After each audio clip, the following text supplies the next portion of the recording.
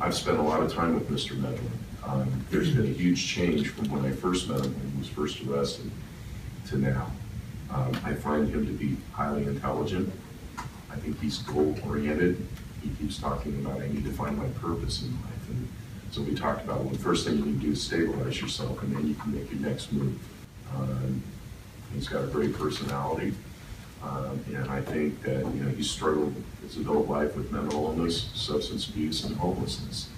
And now we got a chance to address all three of those issues in one shot. And if we can do this, I think we're all going to be better off. Okay, same thing. If you don't want to, it's up to you. Anything you want to say? No statement necessary, sir. Okay. All right.